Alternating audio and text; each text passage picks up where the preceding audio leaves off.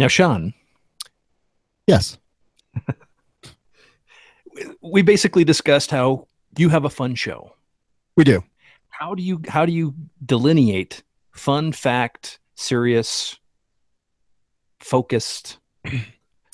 The thing is we do have a fun show, and I think that that's really important. I think that's why we've gained some notoriety and some popularities, because people do like to have fun. At the same time, we do take what we do very seriously.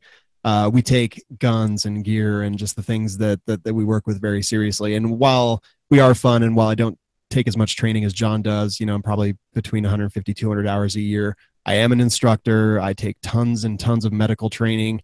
And it's really super important to me. So while we do crack jokes, we really do take all of this very, very seriously. We take our rights, we take the Second Amendment, we take medical training, we take firearms training very, very seriously. And I think if you ask anyone who listens to our show, they'll say the same thing. Obviously, we're clowns at the same time. That's just the way that, that's just kind of the group that we brought together, and that's kind of what we do. At the same time, we are out there advocating every single day, and whether it's just talking to listeners on Facebook or Instagram or anything else, I take that seriously. Now, I don't really abide by stupidity, because I can't do it. I'm not built to do it. But so I do challenge people, and much like he was just saying, I challenge because I want people to learn, and if they have no ability to learn or no desire to learn, then obviously I just troll the shit out of them. Because again, I mean, life's just too short to put up with stupidity. I mean, we've seen so much lately, and I don't know if you're going to ask for specific examples of social media stupidity, but I can provide a couple that just recently happened within the last couple of days. Oh, I have no doubt. I suspect everyone on this panel. Please do. Absolutely. Yes. Yeah, I mean, it's just an ongoing thing. Like, social media, for people who don't know, for those of us in the media industry, especially firearms media, is just a ridiculous thing. It's something that happens, and it's almost a full-time job. I feel so inundated by social media kind of like all the time. I do it when I'm at stoplights. I do it for a couple hours before I go to bed. I do it, probably 50 times during the day. It's a full-time job running social media accounts for any kind of media company. Yeah, but do you do it while you're driving 90 miles an hour down the highway? That's the key, dude. Obviously, I'm a baller, so the answer is yes. Nice. I mean, just kidding. There's law enforcement on the show. That's right. I kind of have a question, if you don't mind. Just related to that, when trolling the shit out of people or whatever, if they can't be reached, what are your thoughts on the people lurking and like reading that interaction? Do you think that by doing that you're losing people that you wouldn't have lost otherwise?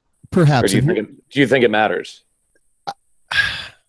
I don't know. I think there's so many things that we can and can't control in the universe, and I think that whether it matters or not might be one of those things. Sure, it matters. Everyone who reads your words on social media, I think it matters, and I think it makes an impact, whether they're like, oh, that guy's a dick, or wow, that guy's smart, or oh, that was funny, or just anything else. But at the end of the day, and the bottom line is I would say our Facebook page is probably 70% listeners and 30% people who just randomly saw We Like Shooting and like the page.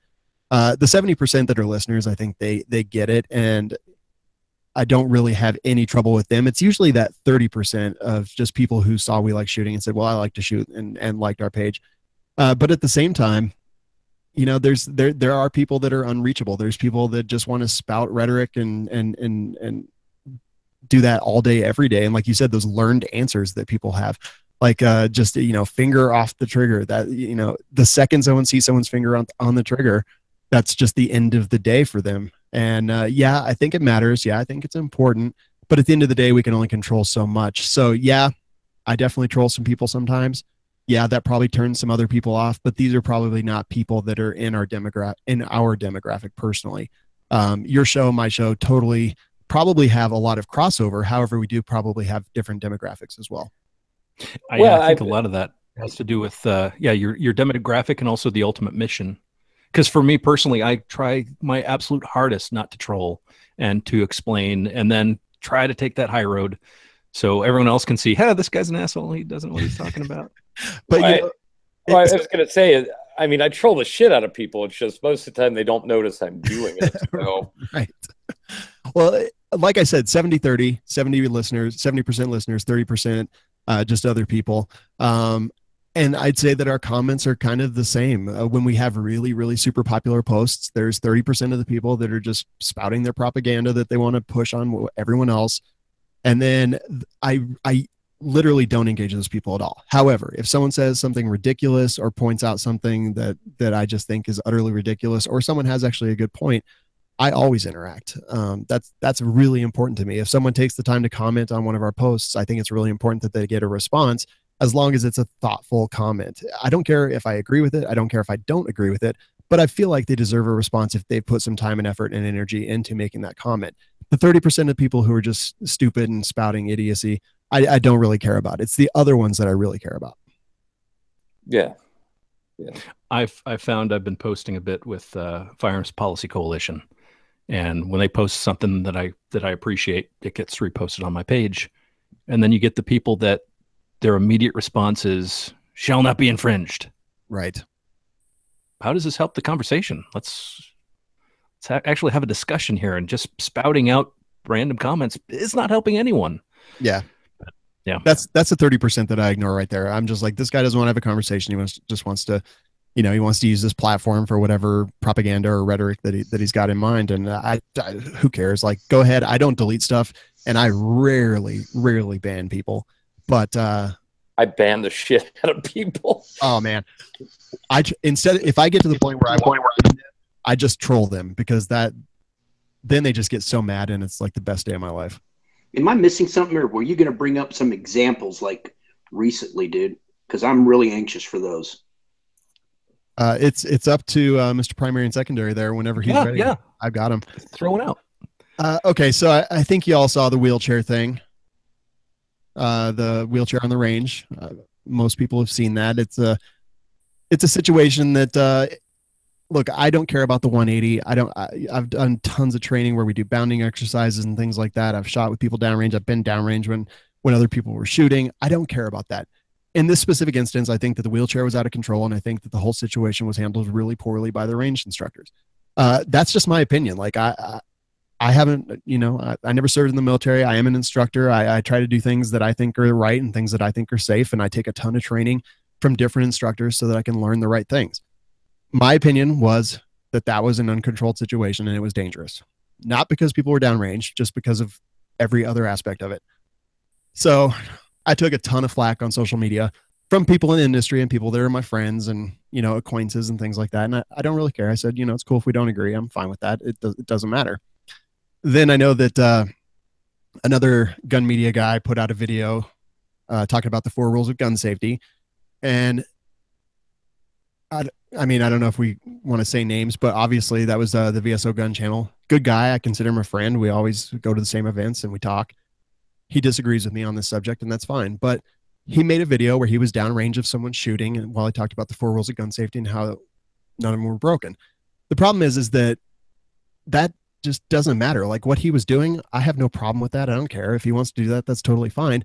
At the end of the day, that doesn't actually address any of the issues that I really had with the wheelchair video. And it just blew up on social media. I took a ton of flack over it, and I just don't care. I don't think the situation was safe.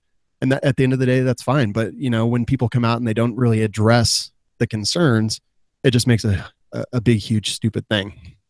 Well, let me ask you this, dude, just out of curiosity. Who controverted what you were saying? Because I listened to what you were saying, and I totally agreed. It was a completely unsafe situation, not an unsafe act. Right. The situation itself was unsafe. You'd look at the guy in the wheelchair. Hell, it looked like he was going to fall over. And where was that muzzle going to go? And where was his tree? All that. And I ain't going to get into that shit. But you know what I'm saying? I can't imagine for the life of me that any sane person, barring your buddy from VSO, I got it. How could somebody not agree with what you were saying? I'm confused there. We do. Like, what kind of comments were you getting? Oh, we got tons of that were pussies and that we don't train for real life. And I'm like, but I actually do train for real life. I don't give a shit about the 180. I run a hot range, a 360 range. I don't give a shit about any of that. the specific example was that the wheelchair was out of control, and that's just plain and simple, and there's nothing more to it, in my opinion. Like, I'll listen to what everyone else has to say, but at the end of the day, they're not going to convince me differently, because that's what I believe after watching the video. And I just think when we come out on social media and attack other people in the industry, that's totally fine. However, at least address their concerns and don't just make it into some, again, propaganda at the end of the day. Well, and that brings up an important point, Matt. I don't want to segue because it's your show, but there's this thing called groupthink. One trusted individual makes a comment that says contrary to what, in this case, Sean was saying, and then another person sees that trusted individual making that comment, says, yeah, what he says. And then you get the whole, wave of people who now are becoming idiots because they've group thought the way this one individual, who was contrary to Sean's point, which was a very good point. It was just an unsafe act. It wasn't an unsafe situation, not an unsafe act. That's one of the problems with social media that just goes unaddressed completely, which is one of the main reasons I've kind of limited myself to forums, is because I see the groupthink thing happening, and it's like, man, that's enough. I can't take that shit. It goes back to what Sean and John were talking about early on about there's this position that somebody thinks that what they're saying is the right thing, and it's definitive. It's not open to scrutiny. You know what I mean? Yeah, that's a really good way to put it. You bring up forums, and that's that's kind of how I got started learning how to shoot, was going to different forums and following different things like that. The problem is Facebook isn't a forum. It's every motherfucker with a keyboard has a Facebook so he can stalk that hot chick down the corner. And you know what? He sees that thread prop up, and he's like, you know what?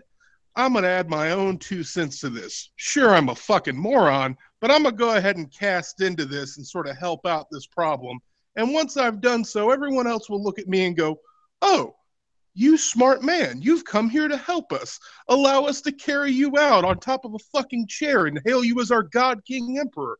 The problem is, it's everybody. And when we were on forums and we were talking about this stuff, they knew, because they had to sign on, they had to become a forum member, and they had that post count next to them where it said, I've posted 3 times, I'm probably a fucking idiot, don't fucking pay any attention to me. I remember being on Light Fighter for 4 years with 0 posts. I still have my fucking account there. I never posted anything. Unfortunately, Facebook doesn't promote that sort of tribal hierarchy. It promotes accountability. We're all together. It's kumbaya. We're all going to join hands and sing and smoke reefer, and it's going to be great. But the reality is, any fucker has an opinion on here. And that's not always going to be great for when we have to talk about something serious. Yeah. And I will say that, like, as far as forums go and things like that, like, I've always used my last name as my forum account name because I always wanted to stand beside whatever I said. I didn't want to just spew stuff into the night and not stand behind anything. If I ever post in a forum or any other kind of social media whatsoever, it will have my name attached to it. If I'm on Reddit, it's my last name. Plain and simple. I stand behind everything I say, whether it's in person or online. Jack, it's interesting what you said about accountability with people's posts, because that happens to be one of the biggest complaints people have about primary and secondary, because we hold people accountable. And if you just post crap, we ask, well, why do you say that? Why are you saying this? Or we just say you're wrong and they're banned. Unfortunately, that's the problem, is they don't realize they're in a different part of the internet. Yep. They're still on Facebook. They're still the guy who played high school football and scored 4 touchdowns in 1 game. He's still a fucking hero in another part of Facebook. He doesn't realize he's left his whole new world. He's into a different place now. Amen.